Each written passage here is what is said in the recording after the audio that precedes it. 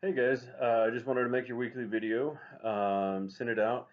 So first off, I guess May the 4th be with you. Yeah, I'm a nerd. So really, I'm going to be posting right after I post this video. I'm going to be posting the next write-up for Dracula. It'll be chapters 11 through 20. I'm going to go ahead and post it today. Not due until Friday. So overall, in these chapters, much more of the meat of the story is going on. We learn about the fate of Lucy. Van Helsing finally explains what happens or what happened to Lucy, and then the other ones like Seward and um, Arthur and Quincy, they actually finally get proof because they hear from the Bloofer lady. They get to see her and everything, so to see the supernatural. This is also where, since Lucy finally dies and Van Helsing gets his hand on all the paperwork, he's able to bring in Mina and Jonathan and truly be able to bring the whole story together. And finally, all these characters that we've been learning about is all these characters finally get driven in the right direction, all in the same direction to stop Dracula. Um, so other than that, guys, if you have any questions or anything, please let me know. The same idea as last time. It's 100 words uh, per question, so it'd be 500 total. Um, Pretty easy. You don't need evidence, but you don't necessarily need direct quotes.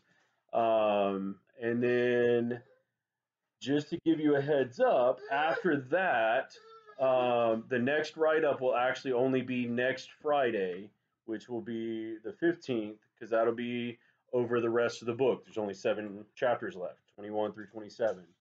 Um, and then after that, you will have kind of the major grade, what what would be the major grade unit ending to Dracula, and that'll actually be your last grade. Um, I will put it in there. It'll be due on the 22nd. I'll probably go ahead and put it in around the 13th to give you as much time as possible to get it finished. Um, but it'll be a big multi-genre. You're going to kind of have to do what Dracula or what Bram Stoker did to write Dracula. You're going to have to write in different formats. Um, that will be your last grade. There is no final for this semester. Um, and then that grade will go in, and that'll be the last grade. It'll go towards your high school and towards Lone Star, and you'll be done for the year essentially. Um, so if you have any questions or need anything from me, please don't hesitate. Um, the one little thing that I will say, as you're making up work, those people that have missed some assignments and are still working to turn them in, go ahead and shoot me a message one after you turn it in. For the most part, Google Classroom is awesome. It sends me an email to my Gmail account saying, you know, Billy Bob turned in his assignment late. So I know to go in, look at it, grade it, put it in gradebook. Every now and then, you probably user error more on my part than on Google's part. Sometimes I miss those messages, so I don't know to go in and check.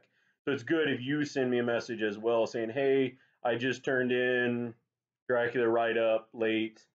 It's there for you to grade, just like you would in class. Hey coach, I turned this in late. Same idea. Just double check yourself and go ahead. And like I said, I try to enter in grades as fast as I can. So as of right now, all your grades are in. You can go on a grade book and check to see how you're doing right now. Thanks, and I hope you enjoy today.